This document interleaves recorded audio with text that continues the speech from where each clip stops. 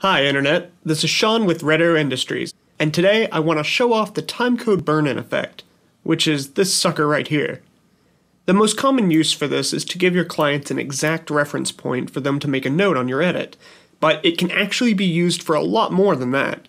For example, if you have a string out of raw footage your client wants to view, you can change the timecode display to show source timecode. If they want to know what clips those shots are coming from, you can add another timecode display that shows just the source clip name. You can actually add up to 4 different displays with a plethora of display options. And if you need more than 4, just add another timecode track above your existing one. Change the size, position, and even the opacity to suit whatever your needs are. I hope these quick little tips help out, and if there's anything else you guys want to see us do, leave a comment below. Also, help us help you by hitting that subscribe button so you don't miss our next tutorial.